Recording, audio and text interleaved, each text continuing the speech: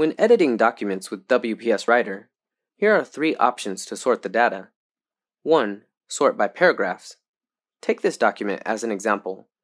If we want to sort the data in ascending order, how can we realize it? Select the text content, go to Home and click Sort. After that, a dialog box will pop up. Go to Sort By, where we can choose to sort by paragraph, headings, and fields.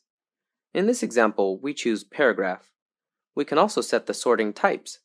There are 3 types: number, date, and text. In this example, we choose number. Choose ascending on the right-hand side.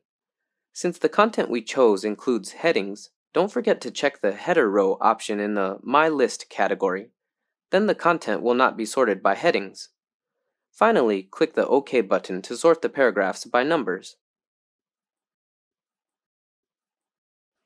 2. Sort by headings. If we want to sort the text by headings, how can we realize it? In this example, text contents are given below the 4 headings. Select the content and click Sort. Next, go to Sort By and choose Headings. Go to Type and choose Text, then click OK. As we can see, the headings are sorted by alphabetical order. 3. Sort by fields. This option allows us to set multiple sorting conditions. Before starting, I'd like to explain what field is. For example, we have divided the text content into 2 fields with separators.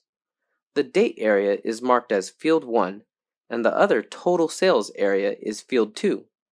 Now we need to sort the data in sales records.